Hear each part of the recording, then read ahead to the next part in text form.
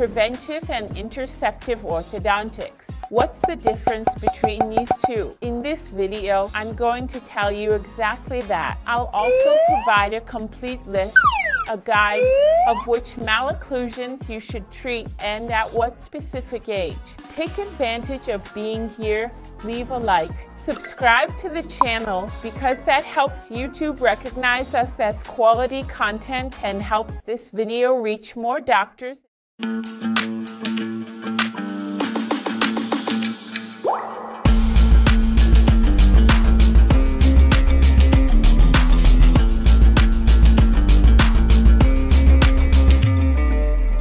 What is the difference between preventive orthodontics and interceptive orthodontics? So I brought here a definition that would be a more classic one, and then I'll explain it to you. Preventive orthodontics means performing non-mechanical procedures with the goal of maintaining the normal development of occlusion and preventing the establishment of a malocclusion. So this means that before the age of 5, these facts come from the American Association of Orthodontists.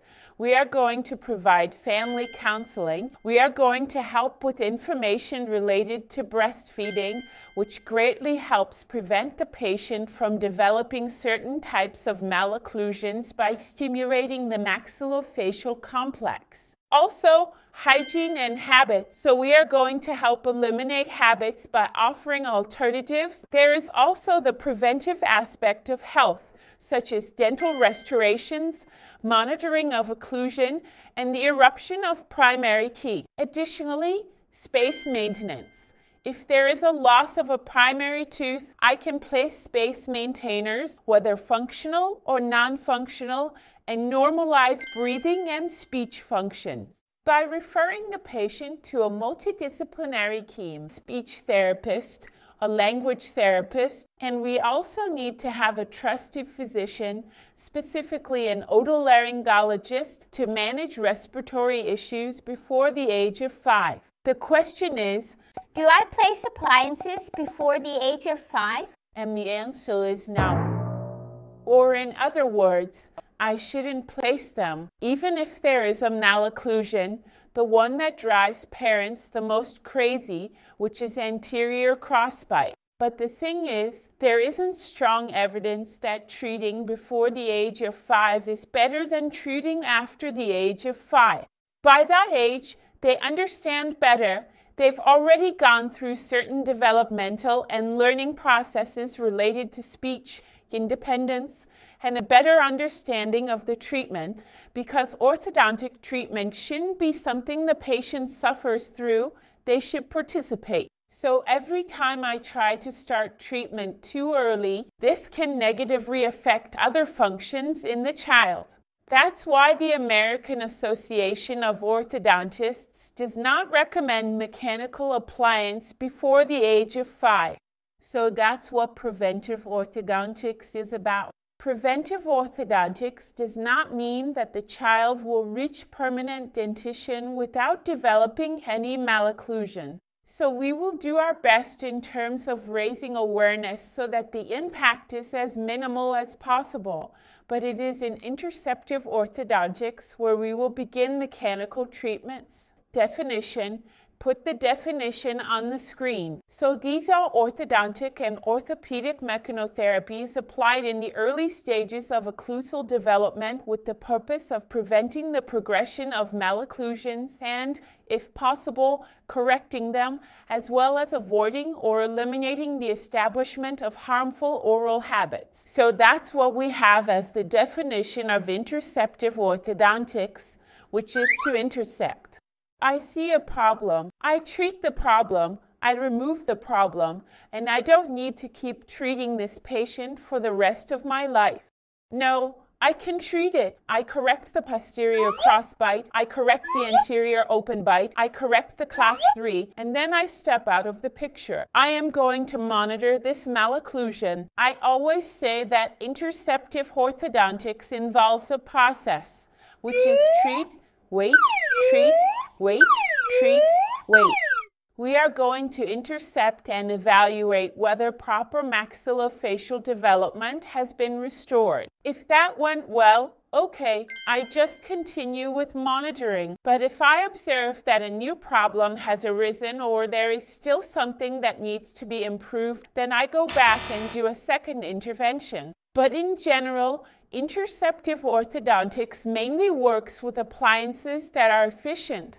In other words, achieving the best possible result in the shortest possible time, so that the child doesn't spend their whole life wearing appliances. That is not Interceptive Orthodontics. In fact, my team and I wrote a very interesting book chapter about early treatment. It's in this book here, Orthodontics from Their Perspective. Below, I will leave a link for you to join the Telegram study group, and there I will share the full chapter of the book we wrote about early treatment. Because in the book, you will see that there is a table. You can see the patient's first appointment with the doctor, then the diagnosis of the malocclusion. And here we have, let's talk about which malocclusions are the most important when it comes to early treatment. I have two possible steps: preventive orthodontics and interceptive orthodontics. Before age 5, non-mechanical procedures. After age 5, mechanical procedures. For those who stay until the end, I'll leave the link so you can access this full chapter of the book. Before we get into the main malocclusions, I'm going to give you a guide to which malocclusions are the most important to treat with interceptive orthodontics. I want to make it clear that treating malocclusion is not just a luxury. I'm bringing here a news story from a newspaper about a boy who committed suicide after his parents were warned that he was being bullied, but the parents did nothing, and the bullying was because of his teeth and his glasses. And after a while, they say the boy was attacked, that he got into fights several times, and the school had contacted the parents about the bullying 20 times. The parents did nothing, and he went through the tragic episode of taking his own life. So you see, interceptive orthodontics is not a luxury. It's a necessity. In one of the videos, I talked here about how prevalent it is. We have minimum prevalence rates from 56% up to 85% of children with some type of malocclusion. And we know that we can greatly improve children's quality of life if we follow a good interceptive orthodontics protocol. So don't let our children die, or even worse, die psychologically, suffering from. With these problems, let's address this. This is a public health issue. What we're doing here is a global public health matter. So, what should we do once I know that malocclusion should be treated starting at age 5? What would be the guideline for identifying the most important malocclusions to treat? There are 3 malocclusions that are the most important to treat early. The first malocclusion is posterior crossbite. Posterior crossbite does not self-correct. It only gets worse over time. The second malocclusion would be anterior open bite. It's very predictable and quick to treat in mixed dentition. And the third malocclusion that should be treated is class 3. What matters most is the facial diagnosis. If this patient already shows any kind of straighter profile or a more prominent chin, or the lower lip is ahead of the upper lip, regardless of whether they have dental class 3 or anterior crossbite, we already start treatment because we treat the face first, then the teeth. Even if this child doesn't have a dental class 3, you might say, "Professor, that's crazy. You're going to do a treatment that's not addressing the face, and the teeth will end up in class 2. If I do a class 3 treatment on a patient who is actually class I, the teeth will end up in the correct position in class 2. It's true, but the mandible takes some time to show its proper growth. So the child will grow. When he's 20 or 21 years old, you no longer have the opportunity to do interceptive orthodontics. That's why we treat patients starting at age 5 if the patient already has a family history or profile characteristics that indicate he is a CROSP 3 patient. Even if he doesn't have this dental CROSP 3, we still treat him. So, to sum up, early on we are going to treat anterior open bite, posterior cross bite, and class 3. Dental or facial. We even have other problems that we can treat later on. So one of the additional problems we treat are eruptive disturbances. So I always have to keep my eye to see if the central incisor is coming in a good position, if the first molar is coming in a good position, if the canines are coming in a good position. There are also other problems that I can treat. Space maintenance and space regaining are a responsibility. If a child loses a tooth, what do I do? Do I just sit and wait for the space to close? Tick-tock, tick-tock, tick-tock. No, I'm going to place a space maintainer. And if I've already lost that time, I'll use a space regainer. That's super important. Other problems we treat are anterior diastemas. During the ugly duckling stage, these diastemas are very common and normal, but there are children who don't like them and get bullied because of it. If it becomes a psychological battle, or if the tongue is pushing into those spaces, we're also going to treat it. And also, what else can we treat? Pattern 2, Class 2, Pattern 2 can also be treated a bit later on, as well as deep bites in these children. There are cases that we treat with appliances and others with monitoring.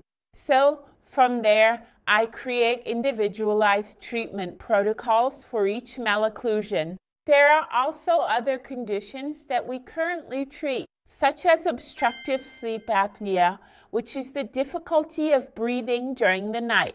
We address these treatments together with physicians, as well as joint problems, also the interception of oral habits, which is also our responsibility from the age of 5. At the end of this video, in the description, I'll leave a link to our Telegram study group.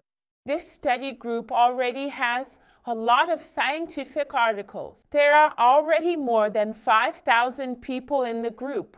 It's quite large. In this study group, I'm also going to release this book chapter we wrote for you as supplementary reading. Okay. Also, my dears, you might be wondering, why does Professor Ray produce so much content on interceptive orthodontics? Because many years ago, I began to study this field with passion. I dedicated many years to these studies, to research, and after some time, I created the Intercept course, our online course in preventive and interceptive orthodontics. It has thousands of graduates worldwide. Enrollment isn't open, but if you'd like to receive information before anyone else, I'll leave a link so you can add your name to the waiting list. It was a pleasure to be with you today. A kiss from your teacher, and bye-bye.